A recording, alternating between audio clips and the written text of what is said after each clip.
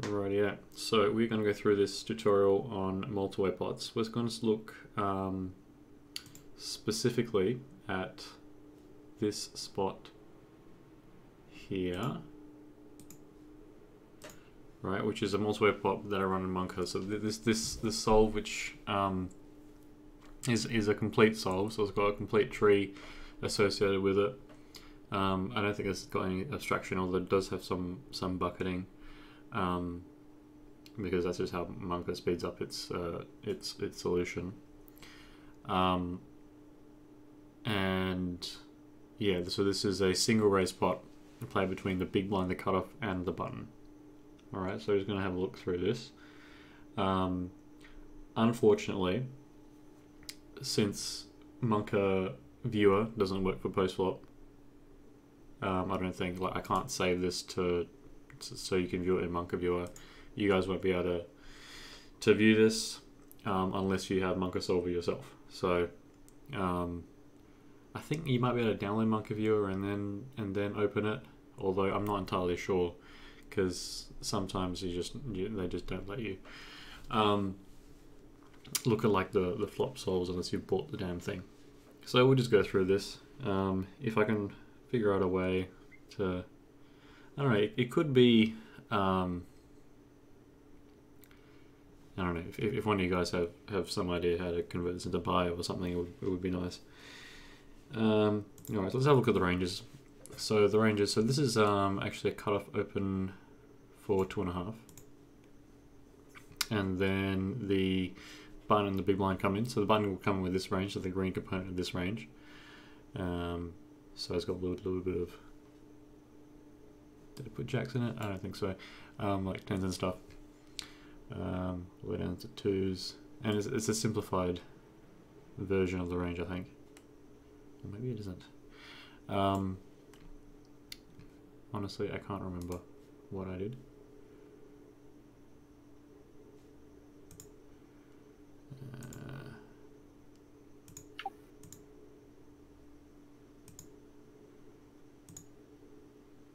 Anyway, so this is the button's range, and then after we get the button call, the small blind will fold, and the big blind will continue with this range here, so the green part here. So the big blinds doesn't have a lot of this sort of Broadway type stuff. They have a little bit of it, a bit of offset Broadway, but not as a high frequency as the low pocket pairs on the bottom right.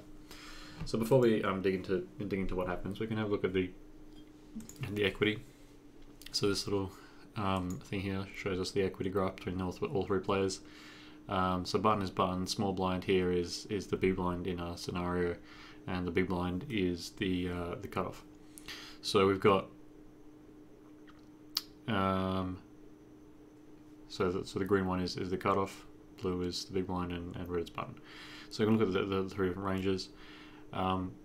We can see that at the very top, where it says basically on the right, you've got sevens, kings, and twos. The big blind has, sorry, not the big blind. The cutoff here has pocket kings. The other guys don't have kings. Cutoff also has sevens, but the density of those very strong hands, this sets really, cutoff doesn't really have as much anything in terms of two pairs, and doesn't really have as yeah, it doesn't have two pairs with the king seven. So you can see that it drops off pretty quick, while in terms of the proportion of the range, right? So we'll draw a line here. I don't know, it doesn't have percentage on the bottom axis, even though it bloody should. So both of these should have percentages on them, make it a lot easier to see. Compared to the button and the big blind, the density of the very strong hands isn't super high. But on the other hand, if you look over here in this middle portion on the left, the cutoff does have a fair bit more king X in their range, and so this represents this part of the range here. So all that is king X, while on the other hand the button doesn't have as much king X, and it drops off quite sharply because of the lack of king X. But the big blind has almost as much king X as the cutoff does. Right. And then the rest is just middling pocket pairs, 7x, and then at the bottom here is just kind of air and very weak pairs. Right, very weak pocket pairs, and the air type stuff. Equity doesn't really show you as much as in terms of information as you would like, but you can have a look at what's going on there to sort of guide us going forward. Alright, so going forward, you've got a King 7-2 board. On this King 7-2 board, you got here this first player is the big blind, you got the cutoff here and the button here, even though it'll say otherwise in the sim, because the sim only recognises 3 players as small blind, big blind, and button. But here this first player is the big blind, the small blind folded, and we've got the cutoff and button. Alright, so both these two players here should respect the 50% rule and try and check their ranges. So I can try to construct their checking ranges such that the button can't really bet more than half the time. Does that make sense to everyone? Yeah, so they can't print or just like steal. Is that? Well, we got the 50% rule. Yeah, can you just refresh on that really quick? Yeah, sure. So the 50% rule states that the out of position players should construct their betting and checking ranges such that the in position player can't bet or raise more than half the time. And the reason for that? If you have a very strong hand, if your opponent bets into you more than half the time, you're going to make more money by check raising.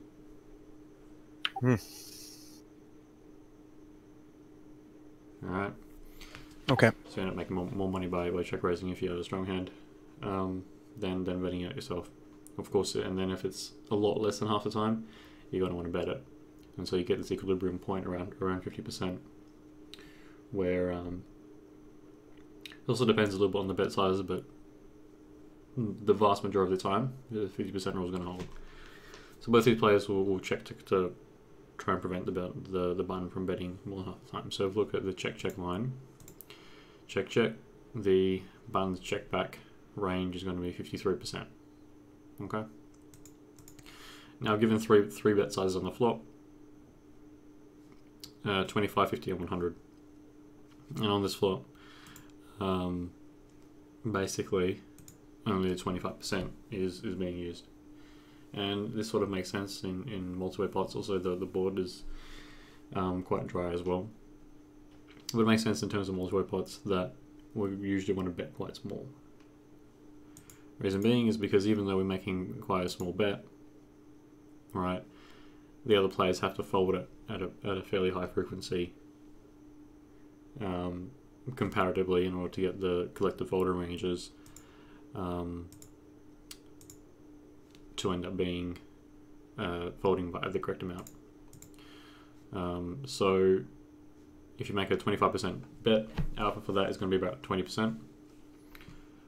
So if the two players collectively fold around 20% of the time, so if they both fold 20% of the time, then bluffs will be indifferent. So here, the opposition player bets 25% of the pot, alpha is 0.2, you get a folding frequency of 41% and 25%. Alright, bring up calculator. Hey Thomas, Yep. could you hover over the middle position player when he faces a bet from out of position? Yeah, we'll get to that.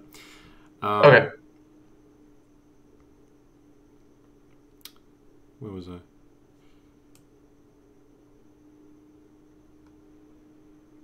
Yeah, so the probability that either player that both players fold is going to be the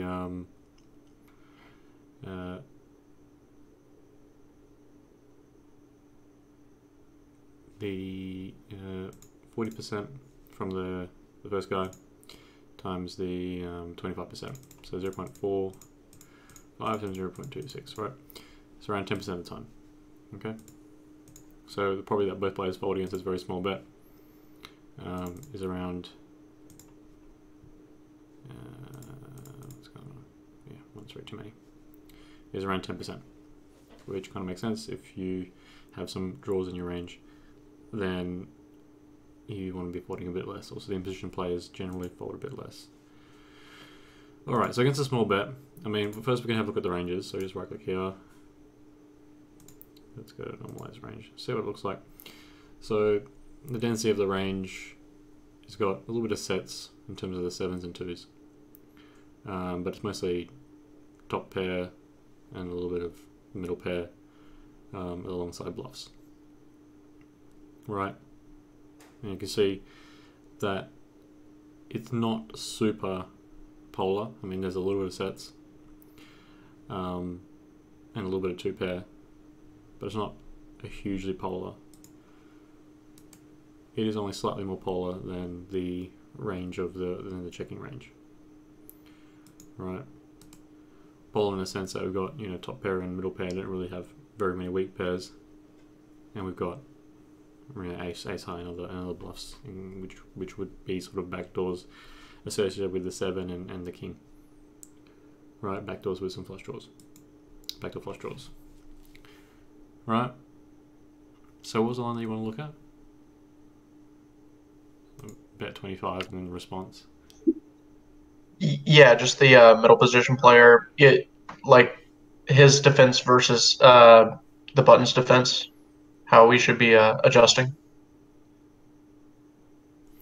Yeah, I mean, because you're playing in the middle, there's a chance that the player behind you will overcall, and because of that, the expectation of calling with a middling hand goes down by quite a lot. You can't really bluff catch too much. Of course, because there's another street left to go, you can bluff catch some of the time, and then bluff, and then use those weak hands to bluff the turn. Right, but you can't. Yeah, that makes sense. Oh, I know you'll get to this, but you know, at some point I'd be curious to see how loosely we defend. Like if we're in the middle, what's the weakest flush draw we can defend? Like on a two-tone board, or yeah, on a two-tone board. You know, how we'd be playing our flush draws differently in the middle. I know with a player behind, we'd probably be raising a pretty good chunk of our range as opposed to being on the button and facing a bet and a fold. But yeah, I mean, here in the middle, there's not really much of a raising range, which is a little bit different to what I've said previously. In very previous draws, you can sort of like min raise it up to continue if you wanted to, if you're like in the middle. But it's one of these situations where, because you're in position against the person who's betting, you can call, and hopefully the button will fold, and you'll get to see the turn card. You'll be in position against the big blind, and you'll be able to put the money in when you want to. So if there's a fold, that's a fair bit more raising here. Okay.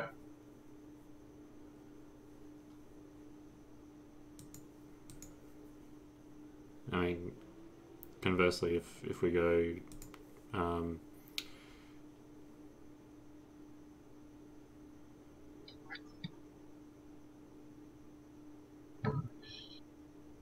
yeah, if you go check, quarter pot call, you have a fair bit of squeezing.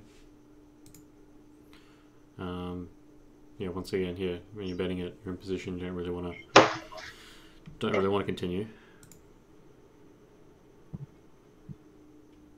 So it goes check, check, bet quarter pot. Because now we're out of position against the person who's betting. Right, we've got a fairly substantial raising range. So all these multi-way pots, even though the bet is very tiny, you don't really want to raise too much in position. You usually just want to call and see a turn, especially on a board that's this dry. You usually just want to call and then see the turn card. If you're monkey in the middle, so say the first player bet, you're in the middle. Because you're in position to bet against the player who bet, you can call and hope that the players behind you fold. Right?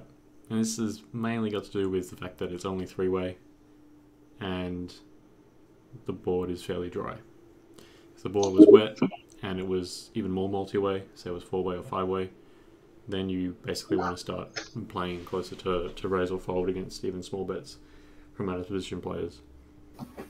Why do you? I play raise or fold because of your previous video. Yeah. But I don't know here. But I don't know. You can call here multi-way. You only in two-way pot. Yeah, I mean. I only play check raise here. Or yeah, I mean, so here if you're on the button, you don't really need to have a donking arrangement. It's only 8.6% donks. So, like, in terms of multi-way, like, the out of position player, the person who's first to act, will almost always check. Right, they're going to have a very substantial checking range. And then the players after that will bet more often. And the frequency at which they bet is sort of ascends according to their position, up to around 50% on the button. Right, when it goes very multi-way, the out of position player basically always checks. The first few positions always check because the players behind are going to bet a lot of the time.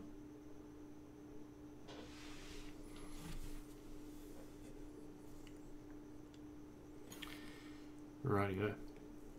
So when we open from low jack and button and cutoff calls, we only and the big blind calls us. We don't have a c-bet range, no? Yeah, Because I mean it's not super necessary to have a c-bet range when you're the first player. Say you're the first player and you got two calls behind you, and really have to have a c-bet range. I don't have a c-bet range. Yeah, I mean if you get called by two players behind you, and you're in another position, two other players behind you, you don't really have to have a c-bet range. If then one of the blinds call, then maybe you can have a small c-bet range. But once again, like you can see here, if you guys check, the cutoff is only betting around 30% of the time, despite the fact that they've got like the aces and the ace king, right? And the kings. So like the cutoff here has a lot of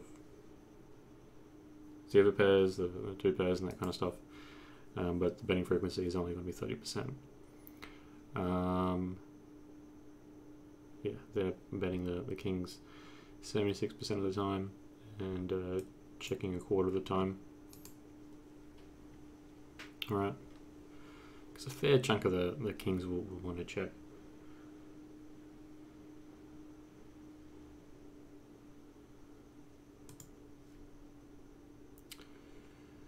Alright.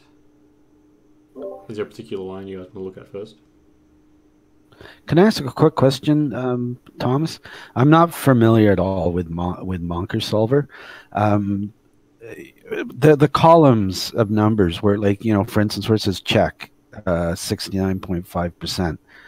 The hundreds are the percent of time you check for each, you know, per combo, and then there's like, you know, 729 or 744. What's that column, and what's the column with the ones and the 0.5 and the 0.25? Yeah, so the first column is the combo. The second column is the frequency at which you take that line. The third one is the expectation that it's calculated. Oh, okay. And then the fourth one is the total number of combos. Okay, thank you. Yeah, I mean because of the way that Monker Solver works, it only gives you the EV for the first street. If we look at a turn, like it won't give you the EV. Okay.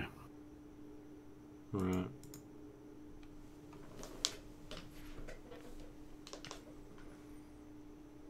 Yeah, so there's a particular line you want to look at, we just have to check through.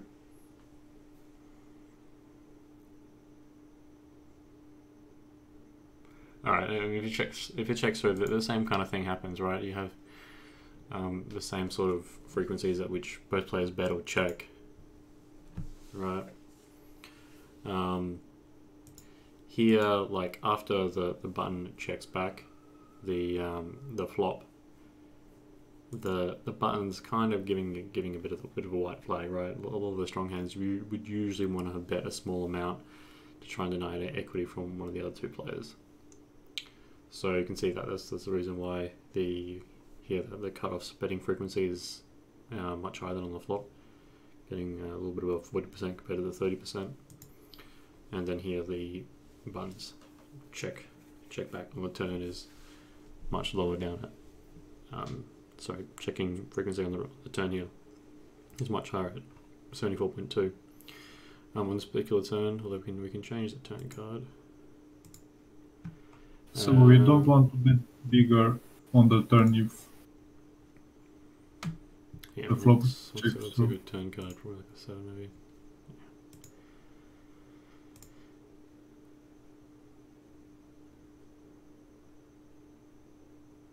I mean, yeah, it'd be on the turn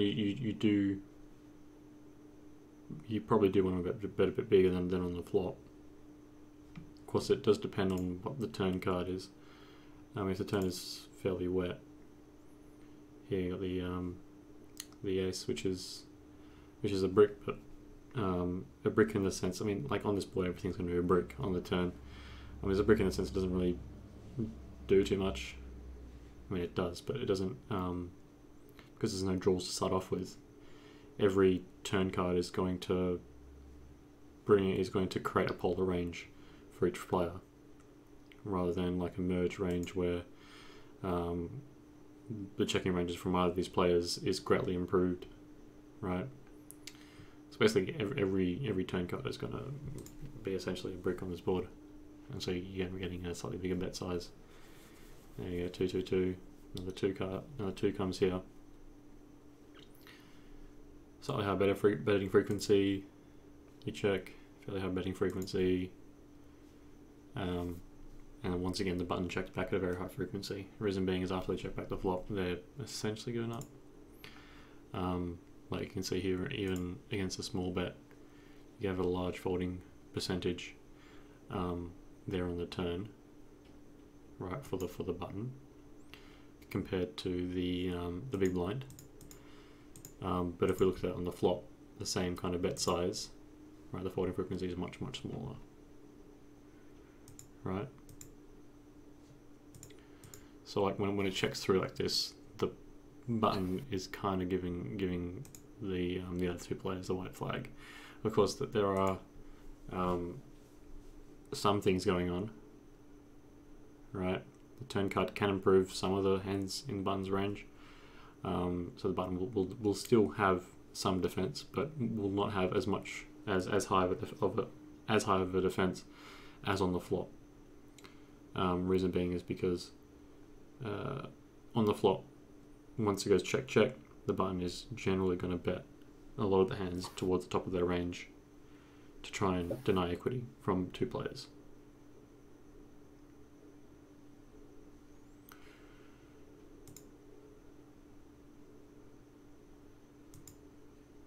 Yeah, you can see depending on what the turn card is, the betting frequency for the two out of position players picks up a lot. That's because they know that the button isn't going to bet for them very often.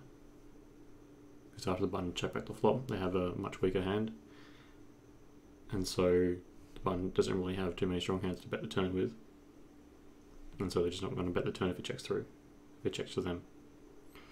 So like if it checks again, see like a river like this. Brings a straight or whatever, check check, yeah, button checking a lot. They just have a bunch of ace high and weak pairs in their range. They're going to check down, hope to win at showdown. Of course, the ace high is almost never good, but it is good a small amount of the time. Kind of look at the other two ranges in terms of what they're checking. Yeah, a little bit of high card. Weaker than ace high,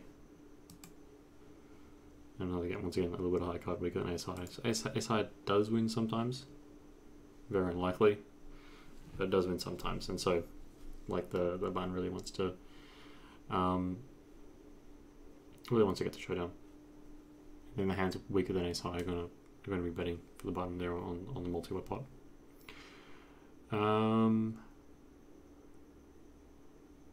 Yeah, so that's the check down line.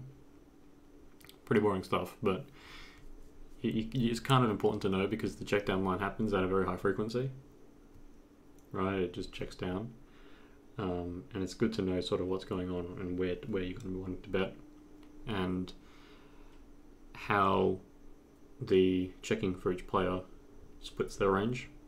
It splits the range quite heavily for the button, right? Especially on the flop, because the button usually wants to bet a lot of their hands on the flop to try and deny equity early on, right? Even though it's for that tiny size.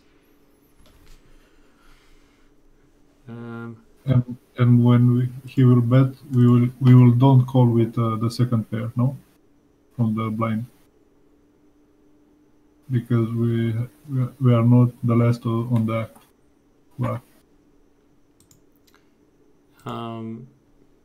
Yeah, I mean, if it goes check check bet, you're going to be calling with a bunch Only of second top pair, pairs. no? Well, there's a bunch of top pairs, a bunch of second pairs, a bunch of nines draws. and eight. Oh, I fold nines and eight here. Yeah, I mean, the bet was only a quarter of the pot. I don't know why I should fold that. Wow. Like if it's half pot, which is probably more common. Yeah, nines and eights are still in there. Wow. I fold 9 and 8. Yeah. Folding a fair amount of ace high. 7, 10, 7. Call. Wow. I fold 10, 7. Yeah, Wow. but a lot of ace high and high card hands fold. And the calling range is basically like pocket pairs above middle pair, and there's some Queen good Jack backdoor, suited. some good backdoor draws Wow. there. Yeah, I mean, there's particularly backdoor draws. Yeah, because a half pot betting 2 players. And some of the ace highs here. This messes my mind. Wow. All my strategy are now. Yeah, I mean, you usually don't want to give up against small bets too easily. Because a pot size bet. Yeah, then it's almost only top pair or better. There's a little bit of second pair. I mean, those second pairs particularly, I think, what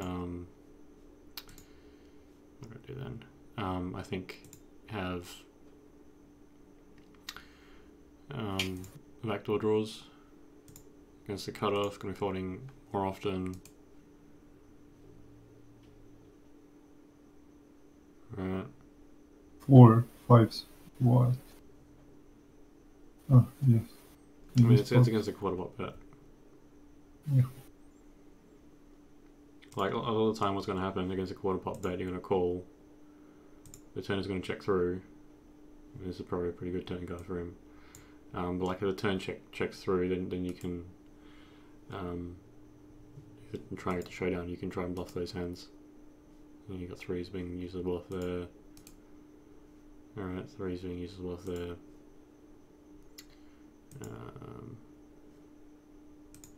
So for example, 10, 10. If checks through. Yeah, 10 is not so good. Yeah, 10's not the best turn card probably.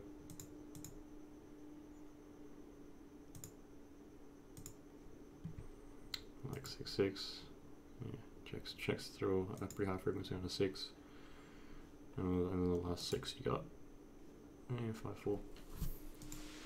I mean, your opponents really just have to have a very high bluffing frequency in order to make it work. You're going to have some showdown value with your pocket pair. And they're checking back a lot of the ace high. There in that line in particular, they got 40% ace high there.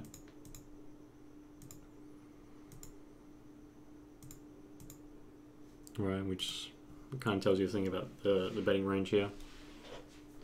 We've got a fair chunk of bluffs in it.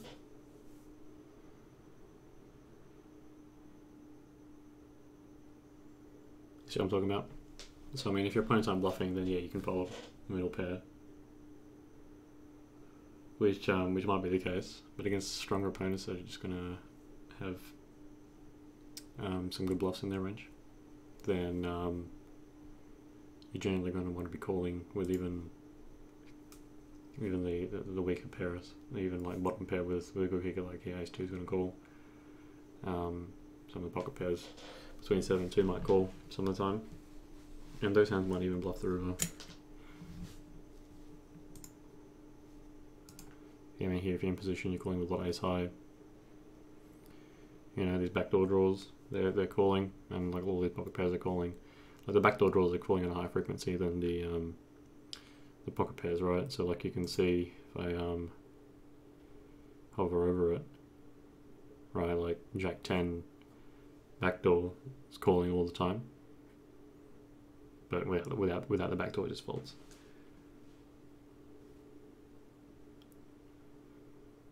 Right here, same for 9-8, 10-9 high frequency Jack, Queen Jack, and King Queen 10.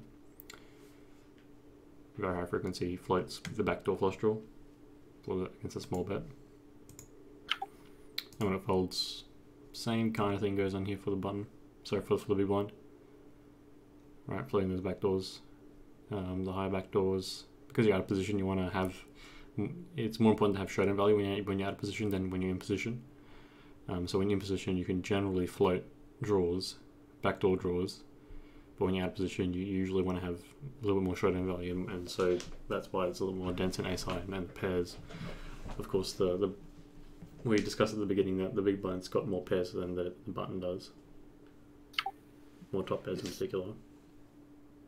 What's going on with the pocket sixes on both of those lines? Like, I don't see why it really didn't prefer one and then it always does the other for one position.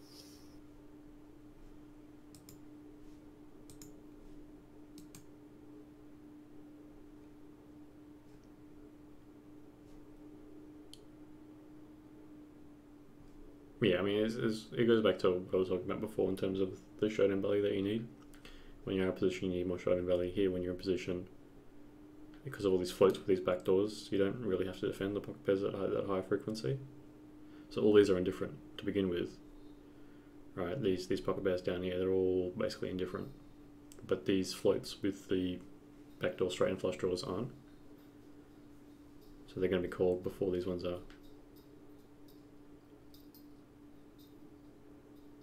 And that makes up the range.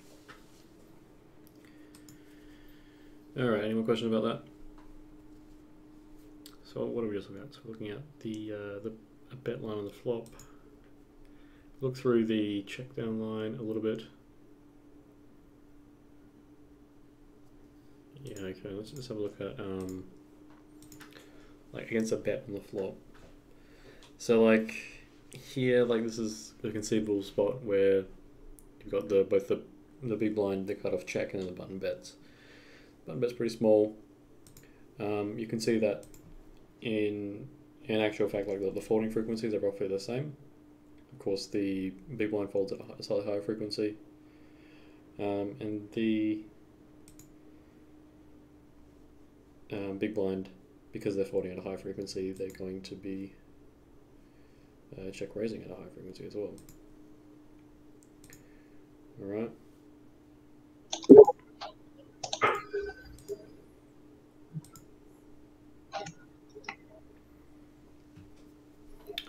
Okay. So bet call. Fair chunk of squeezes, folding quite a lot of hands. So you can have a look at after it goes bet call. I mean, yeah, continuing all the second pair. So it goes check, check, bet, call.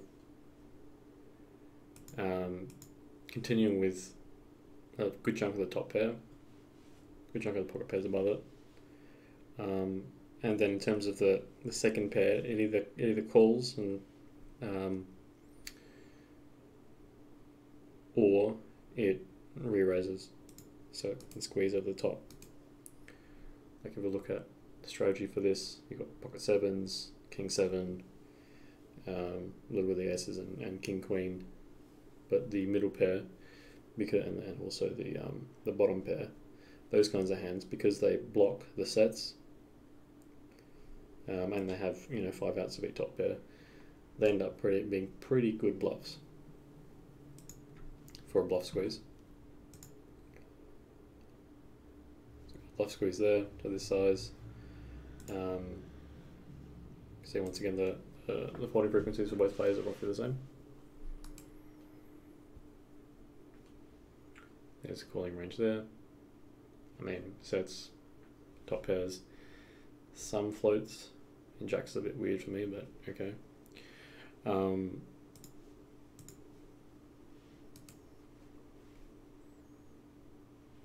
once again there's a continuing range. Showing the King X and 7X.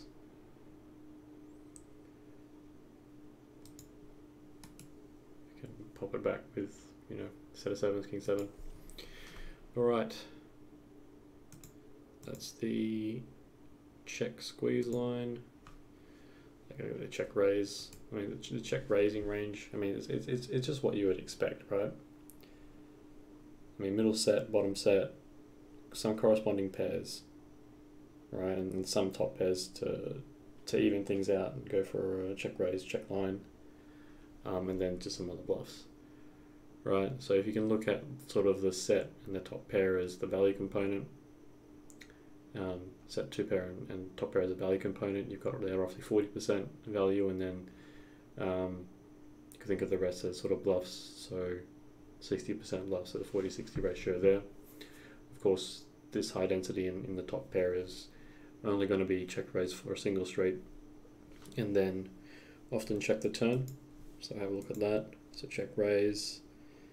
Then you got a little bit of cold calling there from the cutoff, so you can cold call instead of re-raise. Of course, I didn't have a min re-raise in the tree because otherwise it would be too big. If there was a min re-raise, there might be some more raising. Some of these hands might move into a raise rather than just a call. Let's say, for example, they fold, and then the big blind, sorry, the button calls, right? You got some donking there on that turn card. Some other turn cards. Sorry, it's not donking. This is C bet. Depends on the turn card which one you want to see bet, but usually you're going to want to be checking at a fairly high frequency after you've made your flop jack raise. Any questions?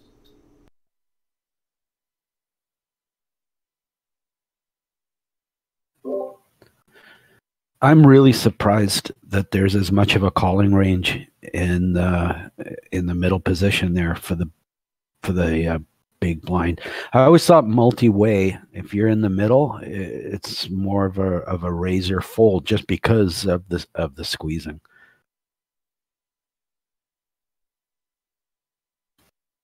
This will apply only in 3 ways, but no, in 4 or 5 ways we will check raise more. And we will call less, I mean, if it goes very multi-way, it'll play a lot more like the ways that I've taught previously. Because like the reason why this sim is like this compared to what I've taught previously is because it's only 3-way and the board is very dry. Right, so looking at a very sort of select multi-way spot just to show you guys the other lines that you can take when playing multi-way, besides playing very close to raise or fold when it's still multi-way. Yeah, definitely have calls, definitely have a lot of traps. Yep. Right, and there's a lot of trapping multi-way, especially when it's dry like this. Like the cutoff almost always, like they trap kings at very high frequency. Like against this check raise, like they're just gonna flat kings and see what the turn river brings, because kings is basically invincible on this board. And it blocks a lot of the top pairs, so you're more likely to get bet into on later street. Now, if cutoff has a hand like ace king, isn't he like really incentivized to bet and isolate himself just against one one opponent and fold out like some of the mid pocket pairs. Like he's not really incentivized to slow play like ace king on this board, or am I wrong there? I mean, ace king is pretty good. I mean, king queen might be a bit. King queen and queen jack might be a bit more worried because of the chance that the ace comes. I mean, ace king is pretty solid. Like if you have king queen or king jack, you'd be more worried that it checks through and then an ace comes on the turn. So for that reason, those kinds of top pair hands will bet at a slightly higher frequency than the ace king. But like ace king can go for a check, right? So if it goes check and then instead of checking through, it goes quarter pot fold, right? You got ace king. You can go for a small check raise, like that, or you can call and then see what the turn brings. Or if it goes bet call, and you can probably squeeze it, right? Yeah, squeezing a good half the time. Okay. So there's lots of different ways you can play it besides betting. So it's important I mean, it can if you have headphones, that'd be good, because otherwise I think there's a loop. The headphones prevents a loop. I mean, a lot of the time, as you're getting better, you'll end up putting more checks into your strategy, right? A lot more checks, a lot more check raises, a lot more sort of traps than previously, right? When you're playing against very weak opponents, often you can just play straightforward with your hand and then bet it, because your opponent doesn't really understand that you're revealing something about the strength of your hand by betting. As you become a better player, right, you usually want to have well protected checking ranges, so you usually want to be checking some strong hands, because you know that if you check, you reveal something about the strength of your hand, or something your opponent perceives, and so your opponent's try and take advantage of that. Not necessarily exploit you, but definitely take advantage of that by betting themselves. So if you got a strong hand, you can protect checking ranges by going for a bet call. And like ace king does pretty well as a check here, because if you got ace king, you block ace high, which is going to check slightly more often than the other hands. So you block checks, and so you end up getting bet into by the button slightly more often. Alright, and that betting range, while I mean it does have a lot of the very strong hands in it, it also does have weaker top pairs, middle pairs, that kind of stuff.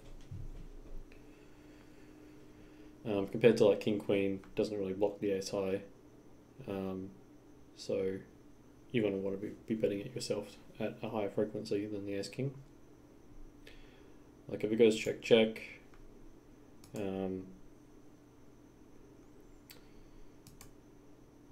the load, you got ace high 37.2% checking back versus 28.7% betting, right? So checking back slightly more ace high than betting for the button there. And the same kind of thing can be said about the turn, because your blocker, it plays throughout the entire game, so the entire hand. So you got ace king, you can use that blocker on a later street, right? So it's a bit complicated, but your opponent's range, even though they bet some ace highs now, they might decide to check those on a later street. So if you check call with your ace king on the turn, you're going to get bet into more often. Does that make sense? Yes. Good. All right. I was afraid that one would be a bit more complicated because you got a blocker across multiple streets there. Yeah, but then you're looking at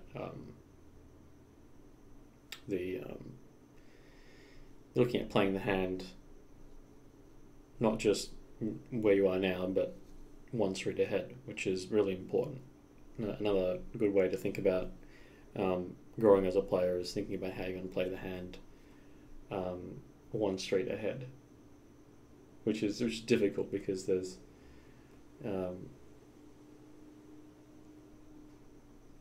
40-something turn and 40-something river cards that are going to show up. So you're going to have to think about roughly what you're going to do on each of those. Yeah. So any lines you guys want to look at in particular?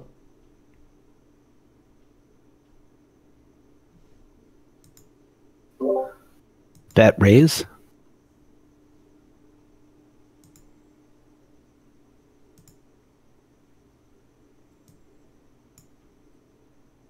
So we looked at check raise. This is what the check raise range looks like here.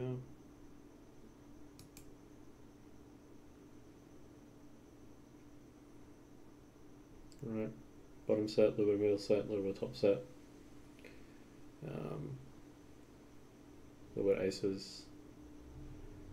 Some strong top pairs, king queen, ace king, king jack, and then other bluffs, blockers with the middle pair and bottom pair. Like a 7-5 suited, 7-6 suited, 8-7, 9-7, 10-7. Definitely these lower ones because it's harder to have your two pair dominated. To have your two pair dominated by your opponent's stronger two pair with their king X.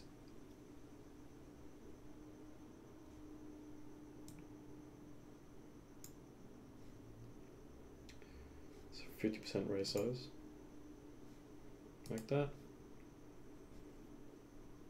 Just calling range there, pretty straightforward.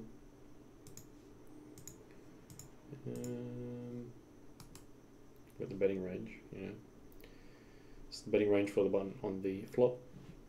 Betting good chunk of their pocket pairs, which they have a lot of, and then a lot of top pairs and sets. And if you look at it as sort of like a bluff to value ratio, you can consider sort of the sets and top pair to be clear value, and the second pair to be sort of it's not really second pair. I think jacks through eights is what they're talking about here with second pair, to be sort of between 1 and 2 street value, right? You can bet a quarter of the pot, hope to get a call from a 7, depending on what the turn card is, right? You check, and then you're going to be checking back. A lot of these pairs, so there's 9s and 8s, going to be checking back at 100% frequency on that turn card, right? Checks again. Let's say the river's like a 4. Checks and then checks it down. So checking down, so betting those 8s, 9s, 10s at a reasonable frequency on the flop for the button, and then checking it down when an overcard comes. If you look at a different run out, say for example it was like 4-4, I'm sure. Yeah, I mean this is still betting. Sorry, so still checking everything. So stuff you got to look at there. Any other lines you guys are curious about? Any other lines that you've run into that you've been a bit confused? Any lines that you think are very common that you want to cover?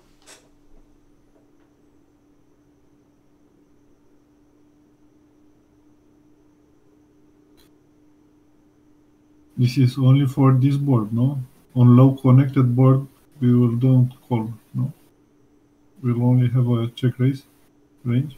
I mean, no, not necessarily. I mean, you're going to have more raises, but it wouldn't be as high as playing raise or fold. What about when everyone checks around? Yeah, so when everyone checks around, what's going on? Yeah. It's like, what is it? What do you stab with, or whatever?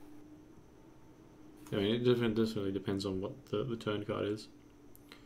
But the stabbing size is going to be bigger. Here you've got 2 different bet sizes being chosen here, the quarter pot and the pot size bet. But like for the pot size bet, it's going to be like their sets and good top pairs, and then bluffs. And then for the quarter pot, got to be a lot less polar. Good top pairs protected by some sets and 2 pairs, and then a little bit of second pair and also some bluffs. Right, so if like you pot it, you're quite polar, so you're not really going to expect to get raised very often. So for example, fold call. Right, if you check, you're kind of just going to give up. Yeah. Check folding 75% of the time. So when you're betting here, you've got these big bet sizes here. 200% and all in. Yeah, twice the pot and the rip. So the range looks like there for the shove. Boats and ace-high. Oh, a little bit of trips. I mean, the 4 is pretty good because you're bluffing a lot of 4s on the turn. The reason why you're bluffing a lot of 4s on the turn is because you would have made some sets with that, and so we'll have the opponents, but the opponents won't have as many middle and bottom sets in their range because they would have bet them. So you definitely want to be blocking the turned set if you can. There's a rivered set. Yeah. Check, yeah, a lot of 10s.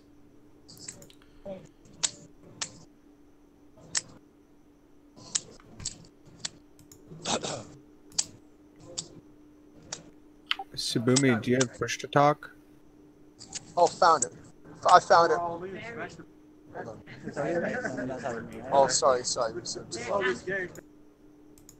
Mute him. Okay. Yeah. Yeah, alright, I mean, he'll figure himself out. Right, I mean, a lot of the lines, once they go heads up, they're pretty similar to heads up lines. So we don't really want to look at them. Just know that, like, if it goes, if you call and the other person folds, like, you're playing heads up from there on in. Okay. You're playing basically heads up from there on in. Thomas, what do you think, in your opinion, is the most common mistakes that humans or recreationals make in multi-way pots, and what kind of exploits do you think they are to increase EV against that kind of opposition?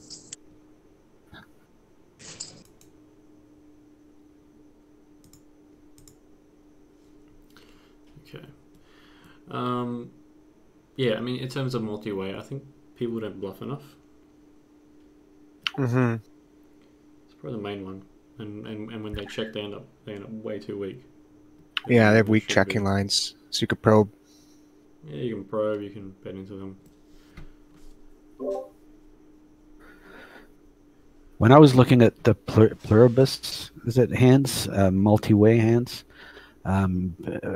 Pluribus is checking back extremely strong hands. Yeah, I mean, like, if you look on the flop, we got a little bit of set checking. Some top pair, good kicker. Yeah, like, I'd imagine on a wetter board it would be checking back more often with sets and stuff.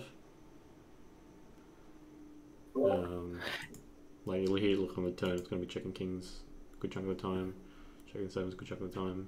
It's going to be betting the twos a lot. So, I mean, it's interesting. It's interesting what you said about the not bluffing enough multi-way, because from what I've picked up from a lot of various places, is it just multi-way just tends to make players more honest in general. Yeah. And I've sort of followed along with that kind of thinking, that when you're versus multiple players, you're up against, the sum of their equity. Bluffing, it hasn't always seemed like such a great idea as far as playing more honestly, but this is interesting to think about bluffing more in multi-way situations. For sure, they view everyone as insurance, but it's not true. Like, having another person in the pot, they just think you're going to be honest. Yeah, I mean, it depends who you're up against. I mean, like, in terms of mistakes, people don't bluff enough. They don't check very strong, and they also bet too big. So the combination of all that means that just knowing a few things about multi-way makes things a lot easier for yourself. Right, knowing that you generally want to bet a bit smaller, especially on the earlier streets, and then when it goes heads up, you can size it however you like. Having some bluffs and being quite selective with your bluffs, and having strong protected checking lines because players behind you and you should be betting for you, usually means that you'll be out on top quite easily.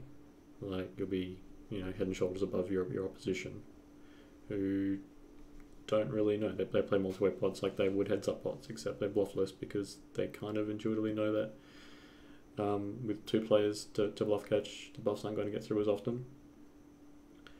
But on the flip side is that against a bet, do players call a lot or fold a lot? I'm not so sure. Depends on sort of what level you're playing at.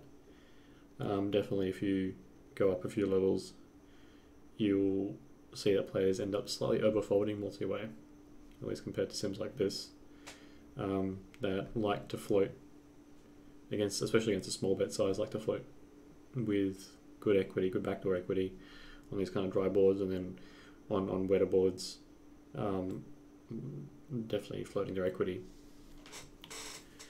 So yeah, hopefully that answers your question. Do you have any other questions? We can go and have a look at some hand histories if you guys have any.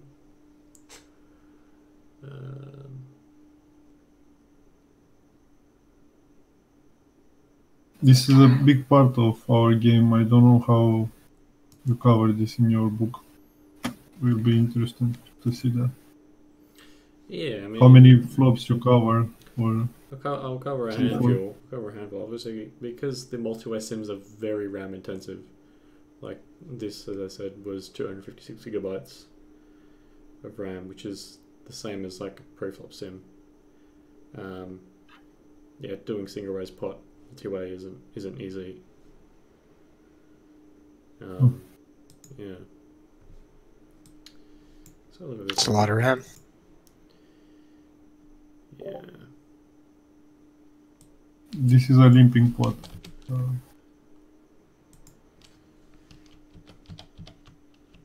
Is that limped pot? Yeah, I mean it's even more difficult. Where are we? 10-9.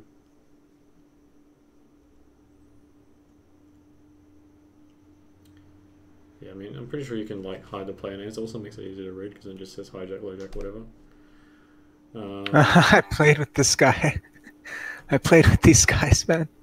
This is 10 and L on stars? Regular tables? Yes, yeah. Yeah. Skis is a whale, dude. Keep it low key.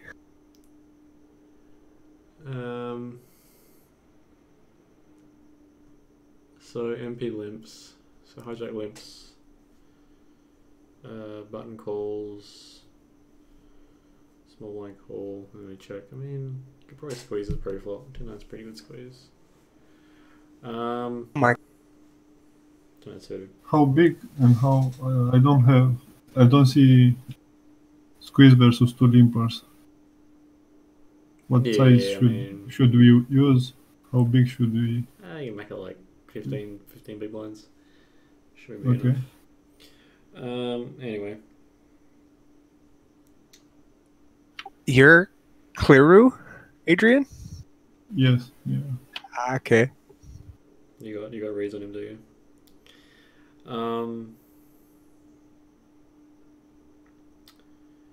Yeah. Okay. Check. That's good. Bet half pot. Is it call? We squeeze. I think it's call. Yeah, I mean this is fine.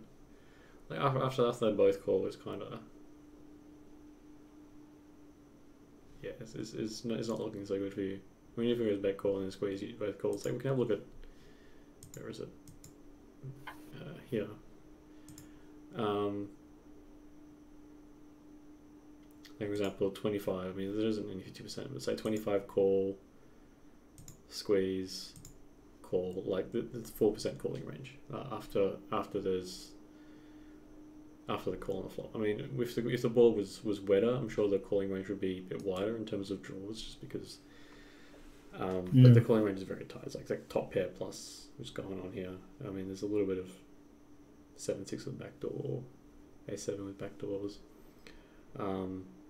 Really just to bluff the next street in the continuing range, but there's a lot more raise, like back raise over after trapping the flop.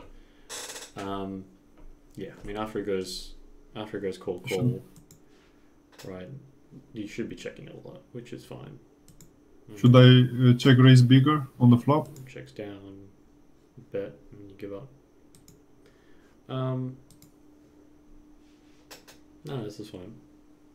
And on the turn, if he bet half pot, I should still fold on the turn. Yeah, They're very yeah. strong. He should be very strong here. You definitely consider folding. Thank you very much. Yeah, I don't see anything wrong with that hand. Anyone else have any multi-way hands? Just post it in the tutorial, and then in the tutorial chat, and we'll have a look at it.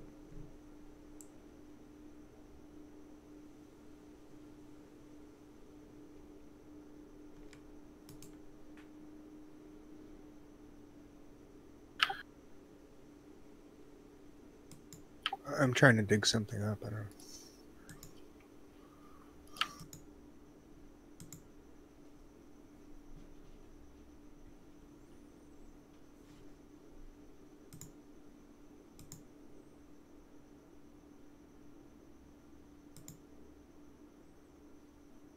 Yeah, anyway, after it goes call, like they're both checking like everything.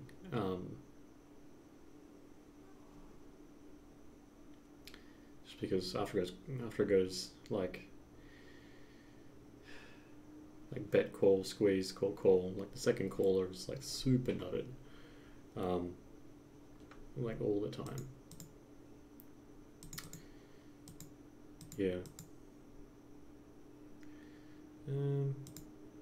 A different take out maybe. Yeah, go with a 10.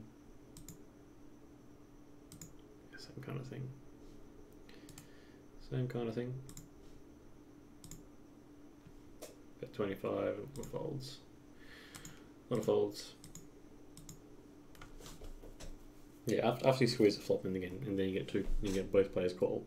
Like the second player who calls is very, very strong, because they're not bluff catching anymore against you. They think their hand is stronger than both you and the bluff catchers or the other guy, which is a lot stronger than just a regular bluff catcher, right? Because a regular bluff catcher can call a bluff, and then after you give up on the turn, bet to get the pop on the turn. But multi-way, that doesn't happen, right? Can't really do that multi-way with the extra player in it.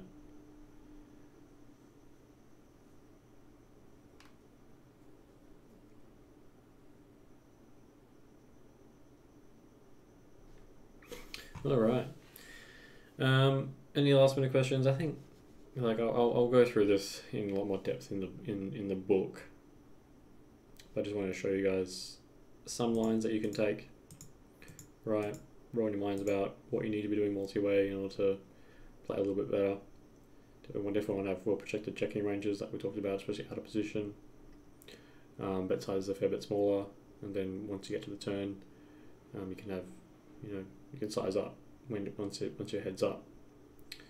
Like if it checks down, right, the bet sizes on the turn can be bigger. I mean, like here after the button checks, like once they get to the turn, like they've already said on the flop that they don't have a very strong hand. Then on the turn they change their mind.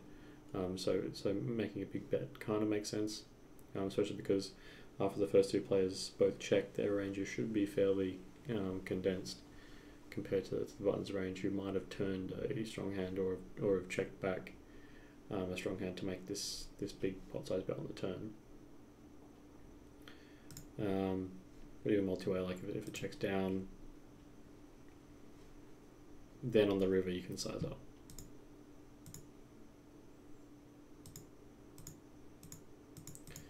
But a lot of flops you usually want to be betting on a bit smaller than you would, or at most the same size as you would heads up. So like think of your heads up size on that board, and then maybe you can get even smaller. Like if it was a very wet board where you might want to pot it, you might only want to go half pot, right, kind of thing.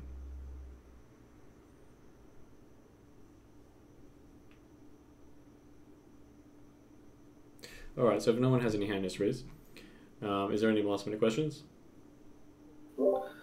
Would you say in your that compared to like is Snowy's strategy tighter, a lot tighter than an output like this from Monica for multi-way? Snowy's a nit. Yeah, I think Snow is a bit of a nit, even multi-way. Like it doesn't have as many of these floats. Right. Yeah. So if someone like me is looking at Snowy for multi-way strategy, I'm going to be a nit playing multi-way. Yeah, I mean, also Snowy, like it reflects the preflop ranges as well. The preflop ranges are fairly nitty as well. Multi-way preflop ranges. So the combination of the multi-way ranges being too tight, and Snowy's sort of biased towards under bluffing on the main lines, right? But then it's not just the weird stuff. Like it under bluffs on the main lines, but then it over bluffs on the lines where your opponents show a lot of weakness. So Snowy doesn't really protect its checking range, I guess, as much as it probably should. It's just got to do with, because Snowy can't split between two sizes, it doesn't really play very well. When there's spots where you should be splitting sizes. Of course, in multi-way pots, like there's not that a lot of splitting between two sizes, so it's not as important. Snowy has definitely gotten better after they added the 25% bet size in, because the 25% bet size is used quite a lot in multi-way. Like you look at Snowy, even on very wet boards, it'll just quarter pot it instead, right? Instead of either checking or going 50%. So like if you want to use Snowy to sort of train multi-way, like yeah, you'll do a lot better than a lot of the opponents that you'll probably be playing against. You'll learn quite a few things, but it won't be playing super accurately with all the kinds of floats that you want to be putting in, and the different bet sizing. And then of course once it gets back to heads up, because Snowy thinks that it's been multi-way, it doesn't really understand that once it goes from multi-way back to heads up, that it should be playing a little more like a heads up pot, and then trying to get money in accordingly. And so went like overbet certain turn cards and that kind of stuff. Like here, if it goes check, quarter pot, fold, call, check, there you got the regular overbets going on, right? Just as if it was a heads up pot.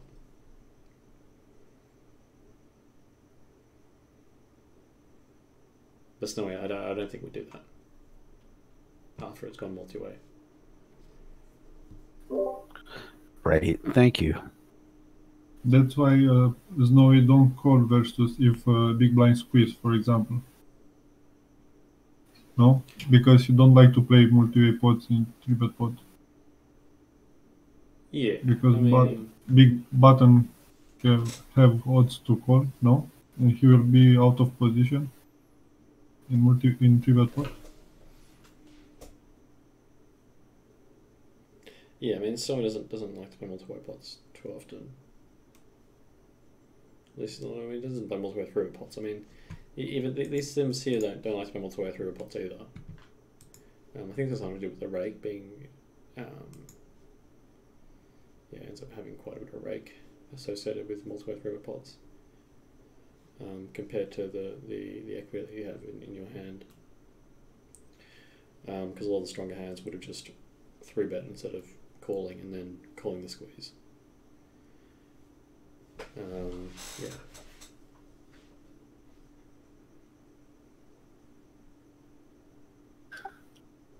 With Snowy, it like uses a different rake or a higher micro rake or something. Like you can select a. Yeah, you can select whatever limit, but I'm not sure what the rake is. Like if you go Yeah, lower it doesn't limit, really. it plays more like you would like the rake is high, and if you go higher up, it plays like the rake is low, but it doesn't tell you exactly what the rake is, so you can't really. Right. Doesn't really help you with that. Also, I don't think it has rake free either. I think it's all raked.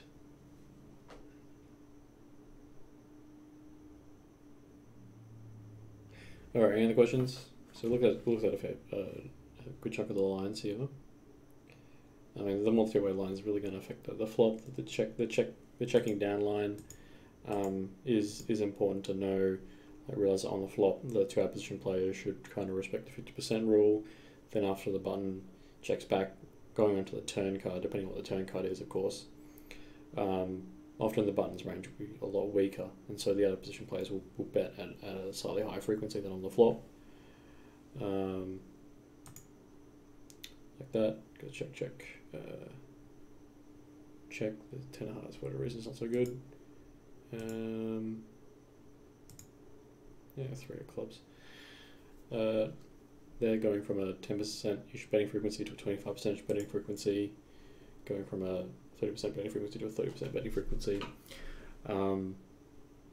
With that particular turn card, an ace probably not so good, like an 8.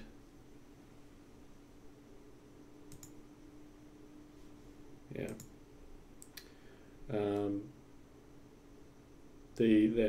Once it goes check, right? The out of position player ends up having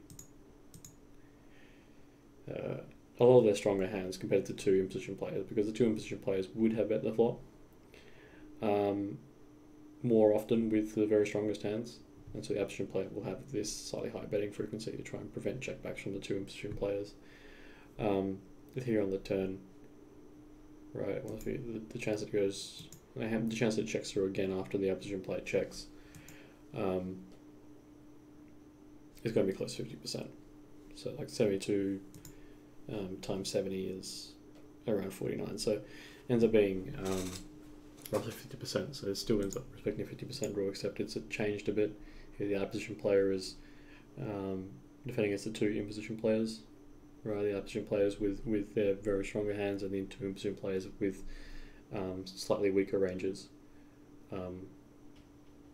Right, the opposition player bets and checks such that the 2 in position players can't bet more than half the time collectively. Compared to on the flop, it's the 2 out position players and the button.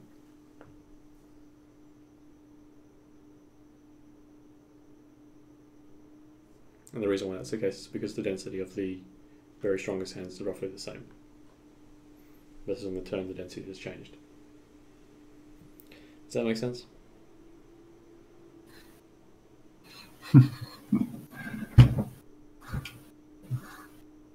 I hope you'll post this video. I want to review it. Yeah, I'll put it I on don't YouTube. understand very much.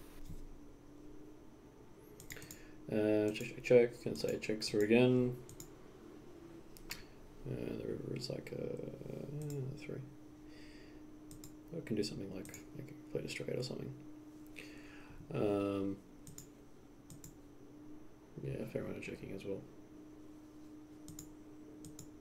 Right, you can see there's the 50% rules. The 50% rules in action. The out position player is checking such that the 2 in position players can't bet more than half the time. It depends on what the turn the river is. Right. The 3 is fairly bricky for everyone. So the opposition player, because they've checked a fair few strong hands on the flop, they're now playing against 2 in position players. So on the flop, when all 3 ranges have roughly the same density, the very strongest hands, the 50% rule is going to apply only to the button. So this is a three-way pot. But then after it checks through the turn, the 50% rule applies to the two in-position players collectively. So the out-of-position player checks such that the two in-position players can't bet more than half the time collectively, generally on the turn. Because on the turn, the density of the strongest hands from the flop has changed. The out-of-position player has a lot of the stronger hands, and the two in-position players don't, because they would have bet them on the flop. Yeah. So like here on the turn,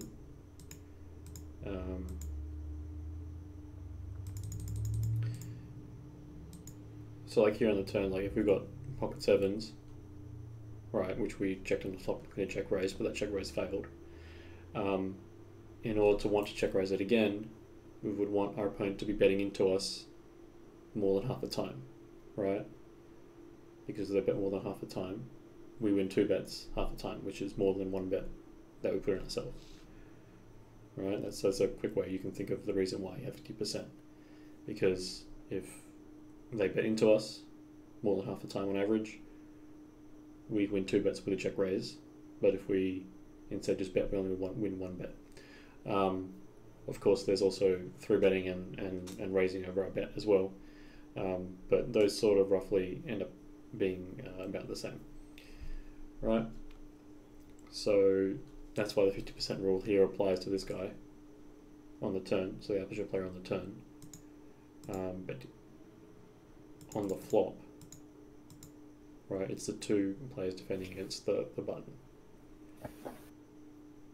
Right, and you should see that this kind of setup apply in any kind of flop or even 4-way, 5-way kind of things going on, where the out-of-position players initially, when the ranges have roughly the same density of the very strongest hands on the flop, the out-of-position players check at a very high frequency to make the in-position players, especially the last player, bet less than half the time.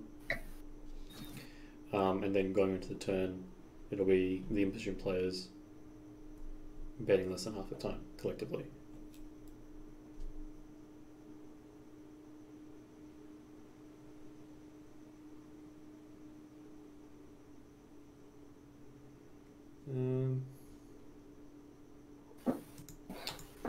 Yeah, so that's the check line.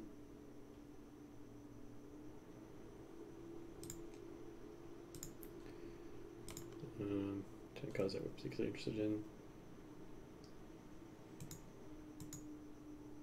Yeah, not really. So you can see here, like 67%. I mean, it's kind of uncanny. It's like 67 times 0.75, 50% betting frequency. Right. 59% times 78%.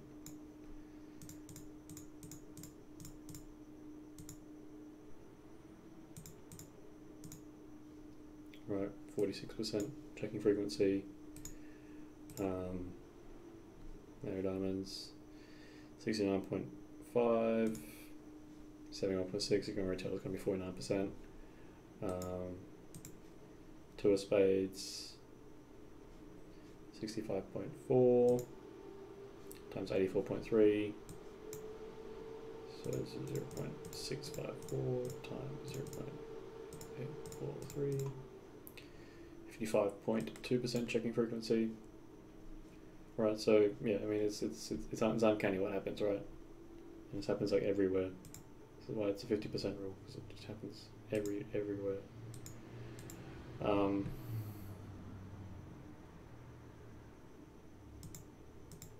Right, and it's got to do with the range construction for the out-of-position player. Cool. So yeah, a bit of a reminder of the 50% rule and how it applies to multi-way pots. Any other questions?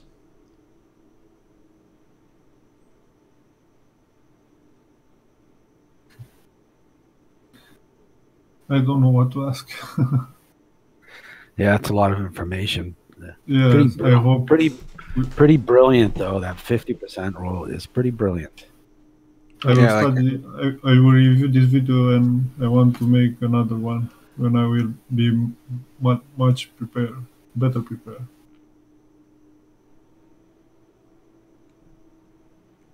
Yeah, I mean, if you can rewatch it and then you can prepare some questions, and then for the next tutorial or whatever, you can ask them, or you can put them in the tutorial chat, and I'll try and answer them.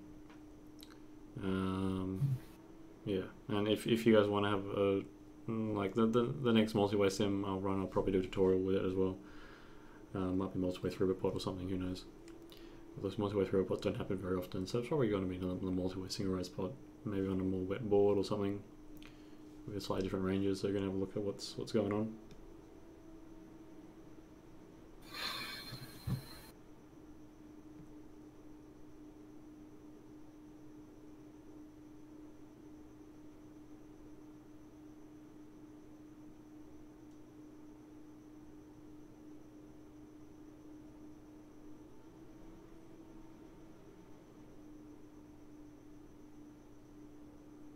Someone typing something.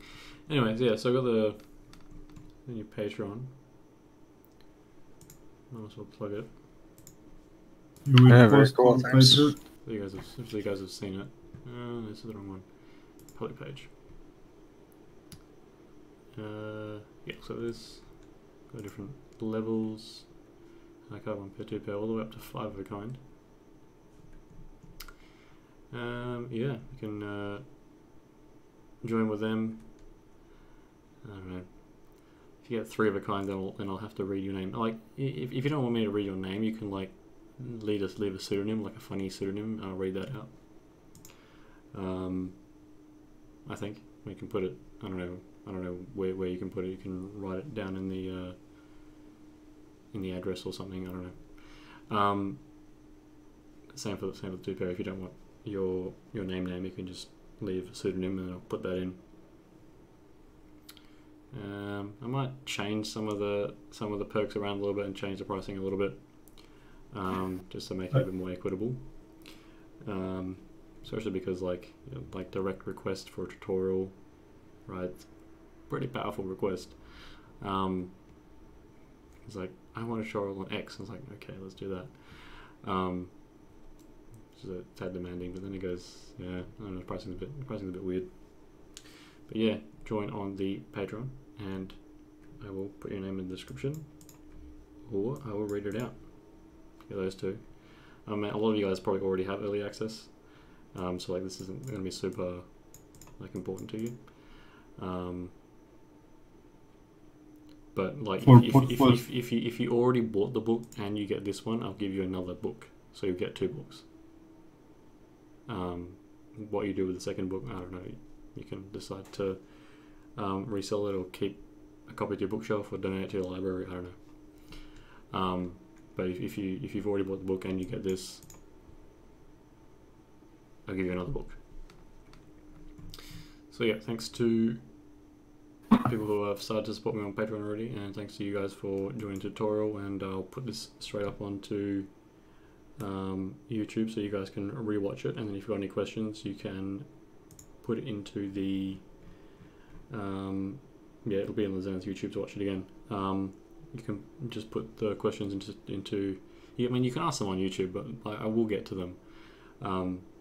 But you can post the questions here in the tutorials and theory chat on the Discord, and that way other people can look at them as well. Other people can answer the question. And getting some advice from the other people in this group is a good way to do it, because there's a lot of very strong players in the group, in the community group, that you can get advice from, and some of them might even have Munker and run their own multi-way sims. I don't know of too many people that will hire a server and then run a 256 gigabyte sim on multi-way single raise pot. Yeah, no for the joke. hell of it, because like, why would you do that when you can use that same resources to run a preflop sim, which is usually more valuable? But yeah. To two fast questions. Yep. When you will show us how to buy Bitcoin and send you Bitcoin to don't pay taxes, and the second one is when you will put the new postflop sims. Yeah, the new postflop sims, I'll get them up as soon as I can. I mean, part of the Patreon was to get a little bit more fun, so I can add more bells and whistles to the website. For example, like I want to hire out like a 10 terabyte Google Drive, and so I can just chuck like loads of sims onto that for you guys to download. Yeah, that's probably the way I'll do it. And in terms of like how to get Bitcoin, I mean, if you're in the Europe, like here in the pre-sale, there was a link.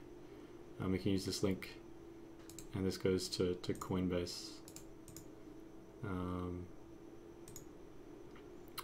Yes, that's my first 4 names. So then you can sign up, and then you can buy through that. And there's also like this this earn thing as well, where like if you watch videos or whatever, you can get free money, which is kind of strange. I don't think there's a lot of free money, but there's like you can get like $10 for each one, and then you just sell it and transfer it to Bitcoin. So like, yeah, I don't know. I did it and end up getting like extra $50 for just watching the videos and clicking like it's you watch a 2-minute video. OP. You watch a 2-minute video and answer a single multi-choice, and then you get $2, and you do that 25 times, and then you get $50. So it was a bit, and I was like, this is a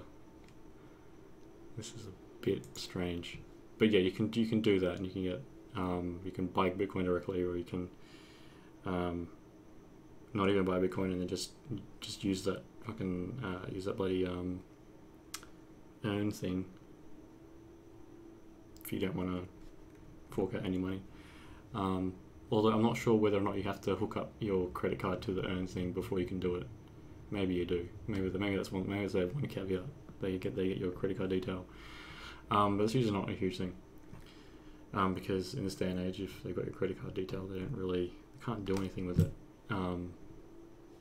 Also, they don't want to do anything with it. They'd rather not have your credit card details. Do you use Revolut? Because it ends up being a security risk. Sorry? Do you use Revolut card? Or no? Sorry? In Europe, it's very... In Europe? It's very... Yeah, I mean, this is a pretty big exchange in Europe as well. Okay. I think this is either top 1 or top 2 exchanges for Bitcoin globally. So, we should be pretty easy to get into if you're in Europe. I mean, like if you're in like some weird country, then you might not be able to get in. But if you're in Europe, yeah, you should be fine. Okay. So that's the how to Bitcoin. Yeah, any other questions? ETA before when the physical book will be shipped. So I'm planning to get it finished on the 1st of May. And so after I get it finished, I'll try and get it shipped as soon as I can after that. Because it takes a while to print and ship. Although that 1st of May date might be pushed back depending on how much I want to put into the book. Because I'm done with like a lot of the math stuff. It's just waiting on a bunch of these sims, and these sims take ages to run because I want to run them with like high quality sims. Because these sims will end up in the library. I mean, maybe not this one because it's a Monka sim, but like definitely the GTO ones. Like I want to put like the full GTO ones. I'll show you one for example.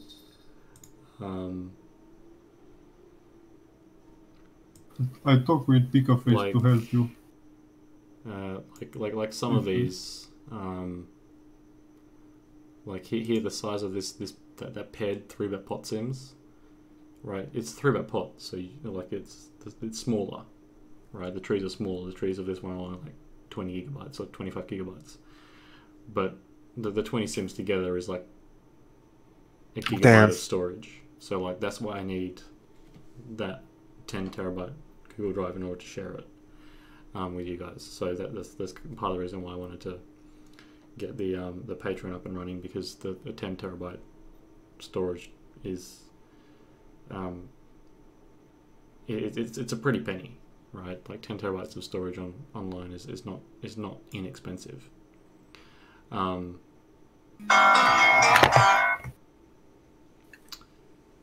So yeah, like I would want to do like I want to do one of these for all these, right?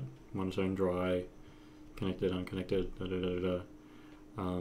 And then single race pots might end up being like 4 or 5 gigabytes per like block of sims, right? For like 20 sims, you get it's 5 gigabytes of data which you have to download before you can start to view it. And that way you'll be able to play against it in the solution, right? So like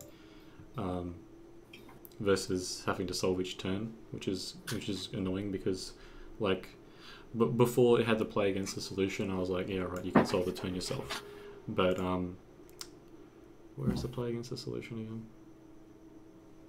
How So much those RAM sims- do we need to open these sims? Sorry? 8 gigabytes? How No, much RAM do we need? You don't need any RAM. These ones, because you don't have to do any solving yourself, you don't need any RAM. Yes, I know. I have a all the turn solve sims, and Yeah, so when these ones are the full solves, right? That's why I want to upload this to a drive. It's a gigabyte. So instead of solving all the turns and rivers yourself, you just download the entire thing, and it's already completely solved. So you don't have to solve a turn again. So like you can just click through, and then it goes straight to the turn, right? Or straight to the river. I have the single Don't race need pot RAM, one, one pair board, and have 5 gigabytes, and block my PC from Picaface. Yeah, I mean that'll happen, right? So like you'll end up you'll run out of storage. But you shouldn't run out of RAM. Like you should be able to view each sim just fine. When you open a save sim and you're viewing it, doesn't it kind of like take a block of your RAM and sort of occupy it? It would take the RAM for that sim, right? But if 20 sims is a gigabyte or a gigabyte, Then you have a gig of RAM. Well, only if I loaded all 20 sims simultaneously. Ah, If I'm only okay. loading one of them, then I'm only chucking in like 200 megabytes Marginal. of RAM, which is not a lot. And like you can look at it like going from one sim to the next on my computer only takes a couple seconds to load in. So depending on how fast your computer is, it might only take a few seconds to load in, and then loads the entire sim, so you can just go through and look at every single line in very fine detail, without having to load the turn again to solve the turn. Where was the play against the solution? in PO, when you open the sims, they're huge in your RAM. For me, I don't know why. Yeah, I'm not sure. It's a blue card up in the top right by the tree. Oh, Yeah, this one, that's yeah, there it is. Yep. Play versus play versus database, play versus current tree, heroes in position, hero reveal and switch. Right, so like play versus database, like you sit down, right, and then boom, you have the play against the solution. You have all these options you can choose from, right, and you can do whatever. Like call, Yeah, jam. I don't know, see what happens. I got trips, right, and then that way you can do some training, I guess, and then like if you're very confused about the spot, you can go and look through the line immediately, right, and then you go back to play against the solution, look at the line, go back, see what's going on, check, right. That's why I So, asked for sims. That's why the sims from now on will be saved in full, so you can just download it and then play against it immediately. But the thing that was holding me back was that because the sims are so big, I would need a lot of storage to put it on, right? Because currently the entire library, excluding the contributors, is only about 10 gigabytes, which is fine for storage online. But once I add a bunch of these, I'll suddenly get up to 100 gigabytes very quickly, and then over a period of a few months, it'll end up being a few terabytes, right? So that's why I want to get a lot of storage. For sure. Also that way you guys can upload you guys, I don't know if there's a way to do it. You might be able to upload directly into my storage. So that way I'm gonna have to buy this. You can share stuff. GTO Plus. Yeah, I mean, if you haven't got GTO Plus already, you should, because GTO Plus Yeah. is very cheap. It's like $75, Yeah. and then Look at all the Sims. yeah, there's a lot of Sims. All right, any other questions? Anything at all? Why you don't speak with other guys who have 64 gigabytes to run more sims, or you don't need? Yeah, I speak to a handful. Like, there's anyone who has a lot of RAM and wants to run Sims for me, they can. But usually, what happens is they end up running one or two, and then they just forget. Which is fine because they have a couple of databases. Can't you run them kind of like like a script? Like, can't you run a bunch of flops in a row and have it just keep solving and saving? Yeah. I mean, in GTO Plus, you type in a bunch of flops and it'll go through all of them in a row, and that's called a database. You can make it as big or as small as you want. Maybe nobody motivated these people. Maybe I will talk with them, and if they want to run sims, yeah, I mean, I'll put in contact with them. Definitely accept it. Pick a face, do that. I hope. I talk a lot with him before he buy the computer, There was these other Sims as well. the workstation. I don't know, these no.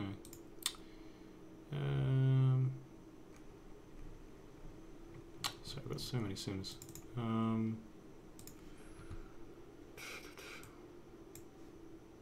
Just keep track of all my folders.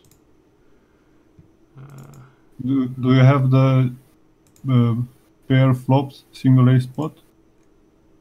5 gigabytes, the big one. Why do? Don't think I downloaded that one. From Pick a Face. Oh yeah, I might have. I think it's in my downloads folder. Yeah, he went and redid that. That was nice of him.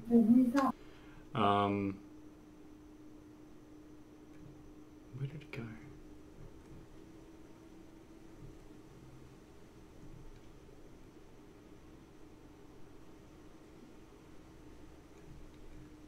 I'll have to find it. I've got like... Oh no, here it is. Yeah, this one. This is the one you're talking about? Yeah. This blocked my PC. That's a huge one. Yeah, like say But after 10 minutes it works, you know. But Yeah, takes yeah, 10 minutes. it has to load in. Yeah. Like Time for an upgrade, This one here is like 7 gigabytes, and this one here is 3 gigabytes. That's just single raised pots. Can you split that? 7 gigabytes? Not once it's already In done. 3? But once it's already done, okay. you can't really split it. So I should buy another PC because I have only 8 gigabytes. I mean, like, well, you can wait a while. I mean, it's taking my computer a while to load in as well. But like compared to Monka, like Monka takes like an hour to load. I don't know the programming for Monka isn't so good. And I was looking at GTO Plus, which can load what appears to be something like 10 terabytes in a few minutes, but Monka can't load 500 gigabytes in 10 gigabytes in a few minutes, but Monka can't. Monka's not that great. Yeah, in terms of a program, it's the viewer isn't very efficient for whatever reason. So yeah, single raised pot paired boards between the big one and the button. I think this was redone. Thanks to what's the name who did it? Pick a Face? Yeah, Pick a Face. Yeah. Yeah, I was trying to think of this. He asked me, and I recommend him to talk with you about this and help the community. Yeah. Like this is one I'll probably upload. Like this is why I need the storage, right? Because like if I try to upload this one, I end up blowing my storage. Because Google only gives you 15 gigabytes for free, and like this is already 7.5 gigabytes. That's already half of it. That's why I need to upgrade the storage something like either the 2 terabyte tier or the 10 terabyte tier. Probably start with the 2 terabyte and then up to the 10 terabyte. Oh, the other one's loading. Doesn't crash my computer.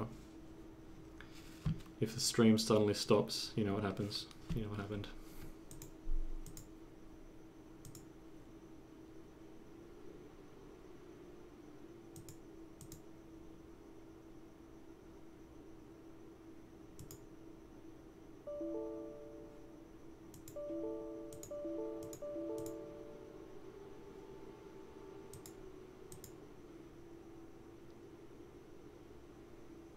Did it crash?